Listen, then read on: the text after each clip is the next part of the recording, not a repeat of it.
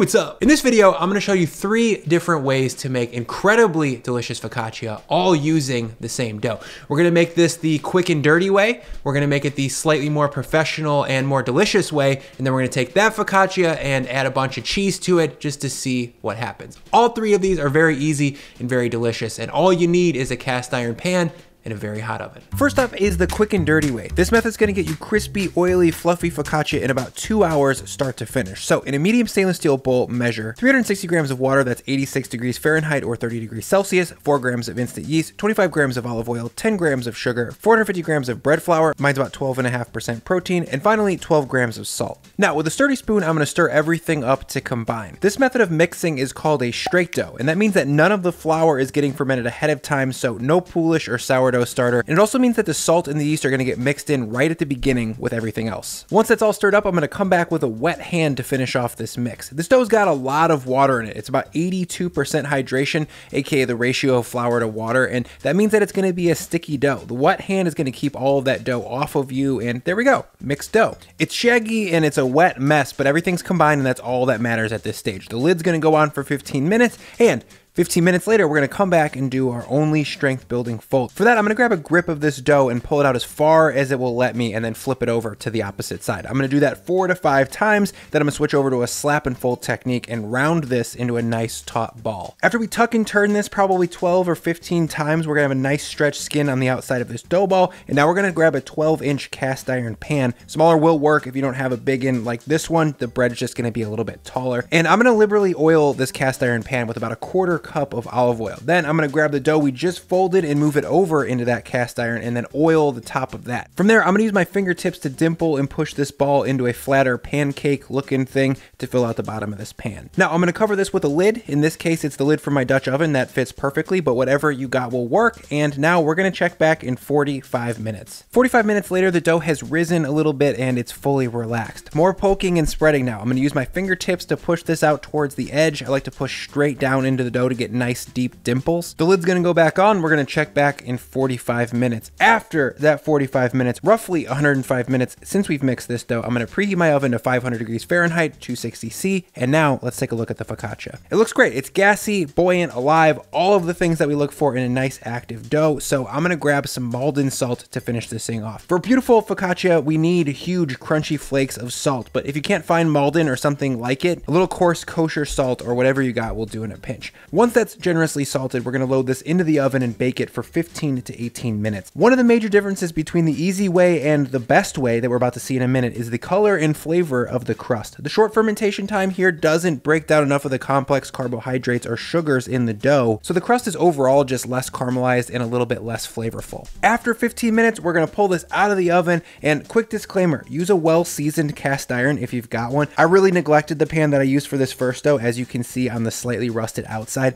I know I'm a total poser, super embarrassed, but it did make getting this less fermented dough out of the pan kind of a chore, so just beware. But take a look, for 2-hour bread, there is plenty to love about this focaccia. Yes, it's a little short on flavor, and maybe the color of the crust is not as deep as you like, but if you're having people over for dinner and you want a big pan of chewy yeastiness for people to tear and wipe through delicious sauce, you can't do much better for less work. Okay, this looks great, but let's take it to the next level. The more pro version is going to add more fermentation time and a few more simple steps to get what I would consider is the best focaccia I've ever eaten. Same deal, into a medium bowl goes 360 grams of water, 10 grams of sugar, 25 grams of olive oil, and 450 grams of bread flour. You'll notice that the yeast and salt are not in there yet. We're going to mix that in just a second. What we're doing right now is called an autolyse. As a reminder, autolyse is when we combine the flour and water without the salt and leavener ahead of time to boost the extensibility of the dough and improve the overall texture of the final bread. Bigger holes usually come with autolyse as well. Once this is mixed with a spoon, I'm going to finish mixing with my wet hand just like we did before. This dough is going to be even stickier than dough number 1, so just be prepared. Once everything's combined, lid goes on. We're going to let that rise for about 30 minutes. We'll check back then. 30 minutes later, we're going to finish this mix. I'm going to add in 20 grams of water. This is going to help dissolve the salt and yeast. Then 4 grams of yeast and 12 grams of salt. This mix is a simple process of just getting that salt and yeast evenly distributed throughout the dough. A wet hand is the best method for keeping this stuff in the bowl and off your hands. And if you're wondering, hey Bri, doesn't salt kill yeast? Why did you put the salt? on top of that yeast, bro. You're right, salt will kill yeast if you just let it sit on top of it for too long, but since we're mixing this right away, it's really no big sweat. Once that's all combined, the lid's gonna go on, and now we're gonna ferment this here on the counter for 30 minutes. After that 30 minutes, it's time to do a strength building fold. Exactly like we always do. We're gonna pull the dough out taut, fold it over to the other side of the bowl, and then repeat that 4 to 5 times. Then I'm gonna round it into a nice tight ball, slap and fold it, roundy roundy. There we go. The lid goes back on, 30 more minutes. After that 30 minutes, a second strength building fold is gonna take place. Same as before, but you will notice the dough is looking a little bit more mature and just a little bit stronger and even a little bit shiny from all the tension from fold 1. This little bit of added strength is gonna translate into a taller, more opened crumb bread later on, but it's also gonna give us a nicer chew than loaf number 1. It's gonna be less brittle and have a little bit more heft to it. And that looks good. The lid's gonna go on, and now we're gonna load this focaccia dough into the fridge and let it ferment slowly overnight. The next day, or about 24 hours later, but at any point, say 4 hours after it went into the fridge, we're gonna pull this dough out. Take a look. We've gotten a decent amount of additional rise in the fridge overnight, but we've also added a lot more slow rise flavor to the dough, and that added time is gonna reward us with a much deeper flavor and texture. Now I'm gonna load this dough into a 12-inch cast iron. This is my second one. This is my more everyday driver when it comes to cast iron, and as you can see, it's well seasoned. It's not like that rust doggy from episode 1. I'll link to this pan in the description because I really like it. Now to get this pan ready for baking, we need olive oil. Just like round 1, about a 1/4 cup. Now using this dough scraper, I'm gonna flip this dough into my cast iron like this, and then I'm gonna push this out and stretch it towards the edges. Make sure you get your fingertips nice and oily to prevent stickage, and once this dough is stretched out to about 10 inches, the lid's gonna go on, and we're gonna check back in 1 hour and 15 minutes. After that hour 15, things are getting a little bit gassy. The dough has roughly doubled, and we're gonna hit the top with a few generous glugs of olive oil and give it another round of dimpling to lightly perforate the dough. Without this docking move, the focaccia would be a lot taller and kind of rounded on top like a regular loaf of bread, and our crust to crumb ratio would be all out of whack.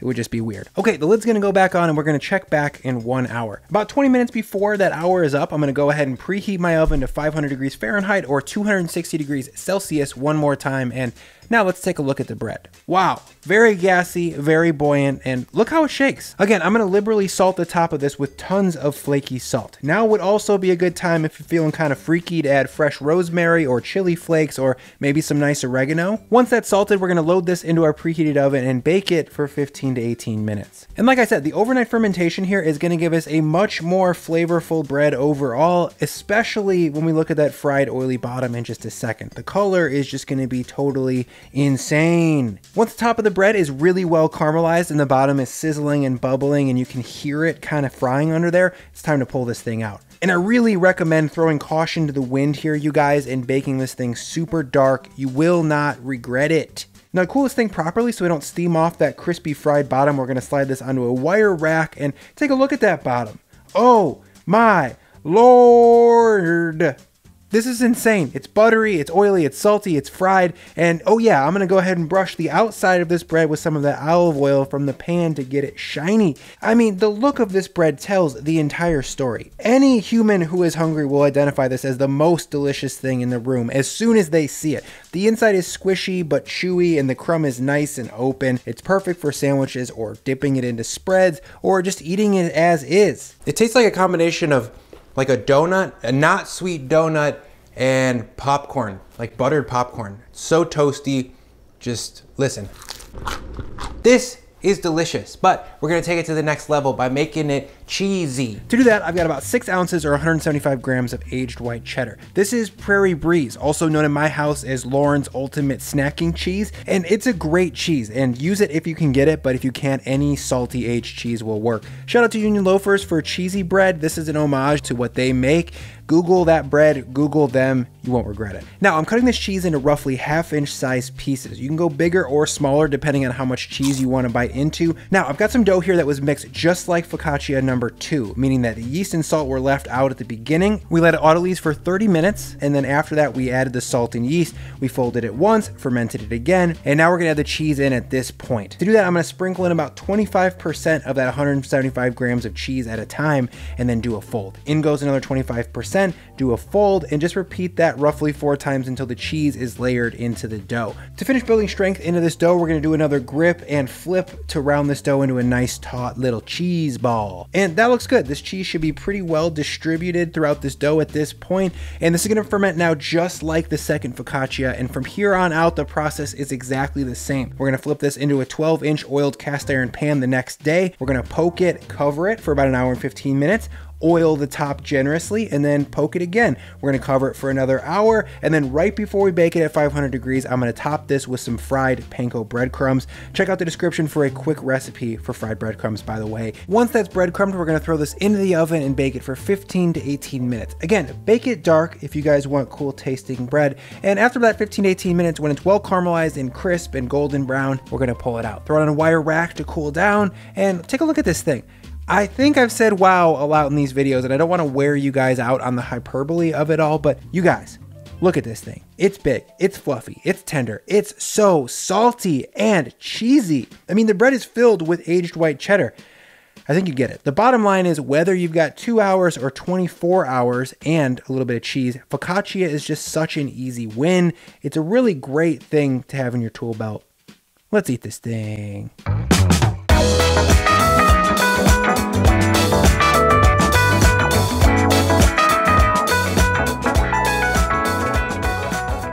Before I get out of here, huge thank you to everybody who supports this channel on Ko-fi. And if you like this video, please give it a like, hit subscribe, and if you like these videos, there's a couple more over here for you to check out. As always, guys, thank you so much for your time and attention. Thank you for sticking around to the end, and we'll see you next time.